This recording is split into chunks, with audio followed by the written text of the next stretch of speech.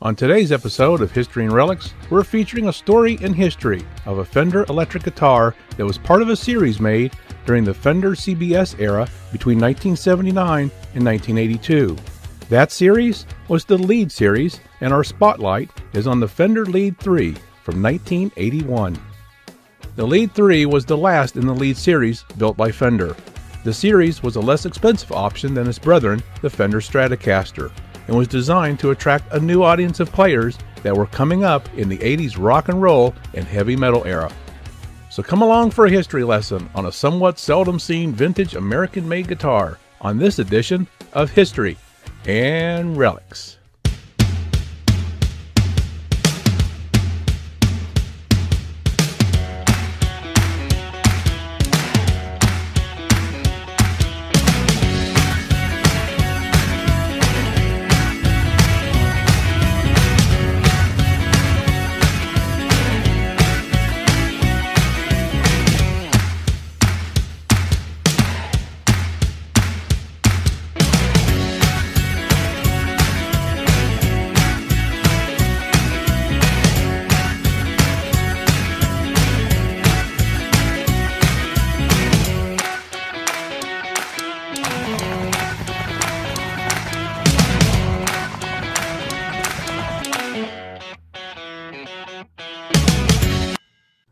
Clarence Leonidas Fender, born August 10, 1909, and died March 21, 1991, was an American inventor who founded the Fender Electric Instrument Manufacturing Company. He founded two other musical instrument companies, Music Man in 1975 and G&L Music Instruments in 1979. The guitars, basses, and amplifiers he designed from the 1940s are still widely used today. The Fender Telecaster from 1950 was the first mass-produced solid-body electric guitar. The Fender Stratocaster came along in 1954 and is among the most iconic electric guitars. Leo Fender, who actually never learned to play the instruments, was inducted into the Rock and Roll Hall of Fame in 1992. His instruments have been played by many other Rock and Roll Hall of Fame inductees, such as Jimi Hendrix, Eric Clapton, and the late great Stevie Ray Vaughan. Due to a huge uptick in electric guitar sales in the 1960s, brought on by the Beatles, The Who, and Jimi Hendrix, as well as several other rock and roll bands, the Columbia Broadcasting System, or CBS, was most interested in increasing its profits, and in 1965 purchased the Fender Guitar Company from Leo Fender for $13.5 million. The sale included the company's existing stock, the brand name Fender and its existing brands, which included Fender Sales, Fender Electric Instruments, Fender Acoustic Instruments, and Fender Rhodes, as well as several other acquisitions that Leo Fender made over the years. And as one can imagine, this was a huge gain for CBS, as it had its roots firmly planted in only radio and television broadcasting prior to this. The existing stock was sold off by the following year without many changes. However, by 1966, cost-cutting began to take place. CBS was looking at any means to turn a profit, and this is why pre-CBS is such a big deal to guitar and amplifier collectors. But many of the products offered during the CBS years were not all bad. Moving the clock forward to 1979, CBS Fender was looking to attract new guitarists, especially due to the onset of the heavy metal era. Japanese and Korean manufacturers were already making strides in this direction and were offering products that rivaled U.S. brands. And these Asia-produced instruments typically sold for much less than those made in the United States. In that same year, Fender came out with a series of guitars that were based on a Stratocaster, but were sold at a reduced price. In 1979, a Fender Stratocaster cost almost $500. This new series would sell for around $400. This new series of guitars were also designed by Greg Wilson, John Page, and Freddie Tavares, and named the Fender Lead Series by Fender Marketing Director Dennis Handa. The guitars were available in a transparent burgundy or black. Each one had a one-piece maple neck or rosewood fingerboard and had a 25.5-inch scale with black dot position markers, medium frets, and a skunk stripe on the back. However, the ones with a rosewood neck had white position markers and did not have the skunk stripe. The bodies of the Lead series guitars had horns that were more symmetrical than those on a Stratocaster. As is typical for Fender, the opaque lacquered models were made of 3-piece Adler wood, while the transparent lacquered guitars were made of 3-piece ash. A widespread illness amongst the early Lead models was extensive paintwork damage, which often appeared after just a few months. The reason for this were attempts made by the manufacturer with new types of paint, possibly also the use of poorly seasoned wood. Often, extensive paint cracks would soon appear on the body, which eventually led to a blue-gray discoloration. For this reason, many used Lead models are seen today in an unpainted state with a so-called natural finish. These guitars had an adjustable hard tailpiece that bolted to the body. The strings were pulled through the body from the back and fastened with push-in sleeves. A tremolo system was not offered. Besides the hardtail bridge and saddle, other cost-cutting measures included the same routing for the Lead 1, 2, and Lead 3, and all of the electronics were confined to the pickguard area, including the jack. The plastic pickguard for all the instruments had the backside covered completely with aluminum for grounding purposes. With the Lead series, Fender returned to the narrow headstock for the first time since 1965. However, towards the end of the instrument's production, the headstock moved to a more elongated style that was smaller than that of a Telecaster or a Stratocaster. The Lead 1 was equipped with a specially designed Seth Lover split humbucker pickup in the bridge position. The Lead 1 had a 3-position coil selector switch that enabled the front single coil, both coils, or the rear single coil, plus it had a switch to switch from series to parallel operation of both coils, which was effective when both coils were active. And of course, there was a single volume and a tone control. The Lead 2, on the other hand, had 2 angled single coil pickups called X1s, and a 3-way switch with which the 2 coils of the pickup could be switched individually or together. In addition to the 3-way switch, the Lead 2 had a phase reversal switch. The 2 additional switches each produced a slightly thinner, higher-pitched sound. The Fender Lead III was offered in 1981 and 1982. This guitar was Fender's attempt to produce a guitar with the best of both Gibson and Fender features. Primarily, it was fitted with 2 Seth Lover designed coil-tappable pickups. The switching allowed 7 distinctive tones, from the renowned Fender single coil sound to a fat humbucking sound with incredible sustain. Interestingly, at the same time, Gibson was trying to be innovative as well and came up with a new design, resulting in the creation of the Gibson Victory VM2 and the VMX guitar series. The Lead III guitar had a 3-position pickup selector switch and a 3-position coil selector switch that allowed for neck single coil, both coils neck and bridge in full humbucker mode, or bridge single coil. Of course, it also had a single volume and tone control. Cherry Sunburst and Sienna Sunburst were added to the color selections, while Burgundy was dropped from the options list. Fender had designed a lead bass guitar as well that apparently never went into production. Here's a photo of a prototype of that bass guitar. The bass guitar was designed to have 2 single coil bass pickups, each with 8 poles, that slanted in the opposite direction of the Lead II guitar. Like its lead brethren, it too was designed to have a 3-position pickup selector switch and a 2-position phase switch that acted when both pickups were engaged. The Fender Lead series was in production until 1982. By 1981, Fender had already begun implementing the Bullet series that would replace the Lead series. Initially, Fender recruited Steve Morse to promote the Lead II and Lead III series by having him sport them on stage.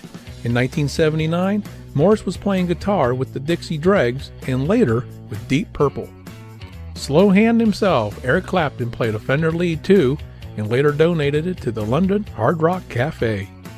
Other notable celebrities or professional guitarists who played the Lead series was Ritchie Blackmore of Deep Purple, singer-songwriter Moon Martin, Elliot Easton of The Cars, and Bono from U2. As for the Fender Company, in 1985, in a campaign initiated by then CBS Musical Instruments Division President William Schultz, the Fender employees purchased the company from CBS and renamed it Fender Musical Instruments Corporation, or FMIC, and they have been rocking it ever since. In January 2020, Fender surprised everyone with a new, reissued edition of the Lead II and Lead III. As part of the medium-priced Player Series made in Mexico, the two models were offered again in a slightly modernized form after 40-plus years. But in our opinion, nothing beats the original. And before we leave out today, we'd like to leave you with the sound of our 1981 American-made Fender Lead III. So we're going to break open the case and noodle around a little bit so you can hear this great vintage guitar.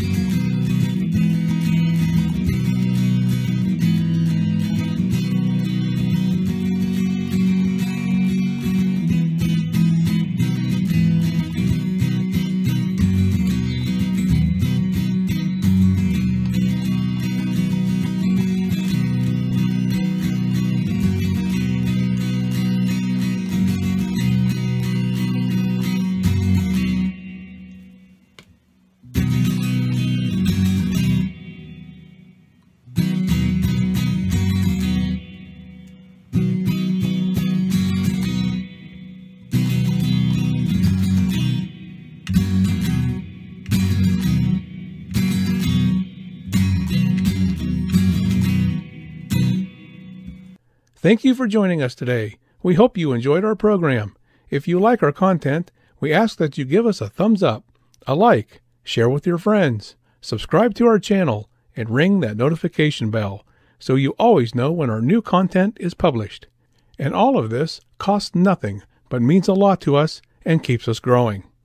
You may also leave us a tip if you choose. The address is provided here on your screen, and a link is provided in the description area below. So until next time, everyone, this one is history.